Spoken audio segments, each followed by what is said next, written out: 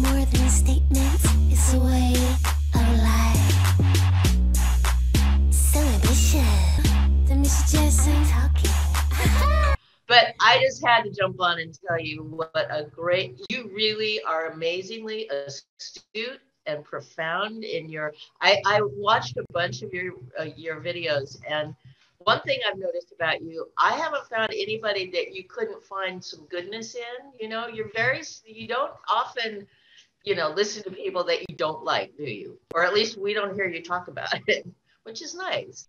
But the way you listen and your voice is gorgeous, and you are so astute in how you listen to music, the pictures you see, the stuff, the way you report music is just, okay, so obviously you do music yourself, right? And have you been trained?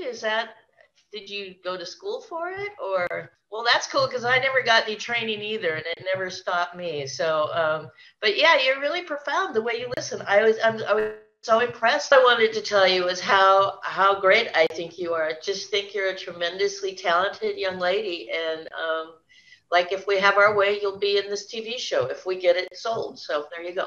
Well, it was a fan of mine. She sent the clip to me, and I was like, oh my God, this girl's amazing. And I started watching the other ones, and I was just like, damn, she's good. And so then I sent it to Franny, and I said, we got to just tell her thank you. And then Franny took over, and next thing you know, here we are Zooming. You're so sweet. Well, I think that's just from years of we were just talking about schooling, and I never had schooling, but I did spend a lot of time in my bedroom with my guitar just making stuff up. And I think when you do that, when you actually teach yourself, you have your own, I have my own voice. A lot of people say, oh, your voice is so unique. And I never know if that's a compliment or not, but it's probably unique because I just spend a lot of time by myself making stuff up, and so you keep your true identity and not, whereas a lot of those kids go to school and they learn to sing just like everybody else. You know what I mean? And I write very stream of consciousness. I don't really think about what I'm writing. I just let my subconscious sort of do all the work. Half the time, I don't even know what I'm talking about. It's just like Suddenly Last Summer, or the words are so weird to that. It happened one summer, it happened one time, it happened forever for a short time. Lady, what are you talking about? But it's just the experience of creating, which is my favorite thing to do. I write all kinds of music from country and western. We have to send you my jazz stuff. No, but when you said this isn't about the movie, I was just like, oh my fucking God, excuse my French. I was like, she knows.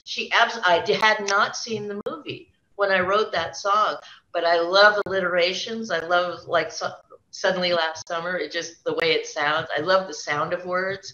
And so I just took it, and longest song I've ever written. It literally started before I moved to LA. I'm from Berkeley, California, and I was in the backyard, and I was sitting in the sun. It was the end of summer, and all of a sudden this cold wind came up, and I felt like, oh my God, that's, it's the first sign of autumn. And I heard the ice cream truck. And when I heard the ice cream truck and felt that cold wind, I went, that's the last time I'm going to see the ice cream truck this year. And this feeling of just, that everything's going to change now and it won't come back the same way. And that's what that song is about. It's about things ending. And in summer, and I got married really young. I got pregnant when I was 15. And so I think that was part of it. It was like my life changed that summer and never went back the same way, So that's how, and that song, I never wrote it then. But years later, I moved to Los Angeles, in the 80s.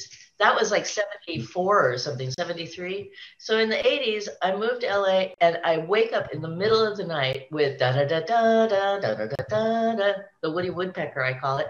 But that riff, and then I sat and I wrote the song right then, but it literally came from that afternoon, from that sensation of the wind. Your voice is amazing. Oh my God, I love you so much. I just had to tell you that.